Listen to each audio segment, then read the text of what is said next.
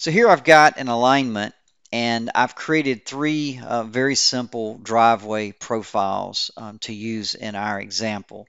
Now these profiles are very simple. They're just a flat elevation. So I've created a different colored shape on each one to tell them apart. So on the first one I put a green circle, on the second one I put a green rectangle, and on the third I just put a green B-spline so we can very easily tell them apart. Now let's go back to the first profile. So what I want to do is I want to just go through our standard process that we're all very familiar with, and we want to put this profile onto a sheet. So we'll go up under Drawing Production, we'll bring up our Name Boundary tool, and I'm going to choose one of my existing sheets. Now in this case, I'm going to choose a profile. Now this is a sheet C that has two slots available for profiles. I could very well go and have a one that has 3 slots or 4 slots or whatever the case may be, but mine has 2.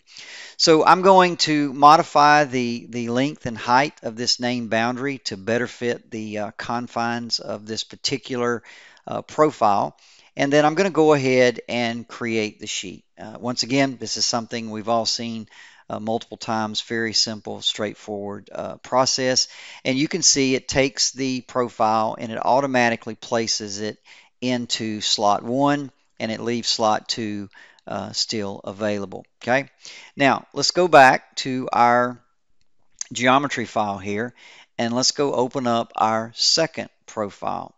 Now, what I want to do here is I want to create a drawing model for this particular profile and place it on the exact same sheet. So once again, I select the same sheet seed, the profile. I'm going to change the length and height on this one to better fit the confines of this particular driveway profile here. Once we've got it set, we'll say OK. You can see we've got our Create Drawing option or toggle enabled. Now, the difference here is now instead of creating a new sheet, I'm going to append to the sheet that I just created. Okay. Now, when I do that under Drawing Boundary, I can see all the available slots. So in my case, I only had 2 slots, so the only option I have available is 2. But if you had a sheet seed, for example, with 4 slots, you could choose slot 2, 3, or 4.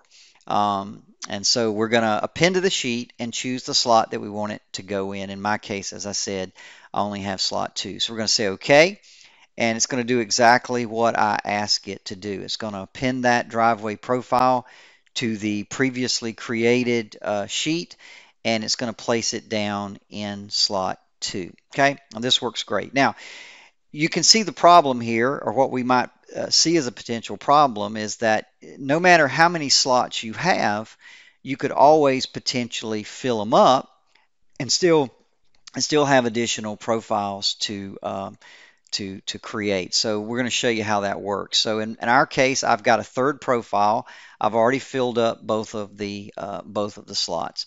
So I'm going to go ahead and do just exactly what I did earlier. Select the profile seed. We'll change our height and width one more time to more appropriately fit this particular driveway profile. You can see I've got the Create Drawing toggle on. It brings up the dialog. Once again, I'm not going to create a new sheet. I'm going to append to the old one, but you'll notice there's no slots available, but that's okay. When the software runs into this situation, it just goes ahead and creates a new slot for you. So it just creates its own slot 3 and places it in the middle of the sheet.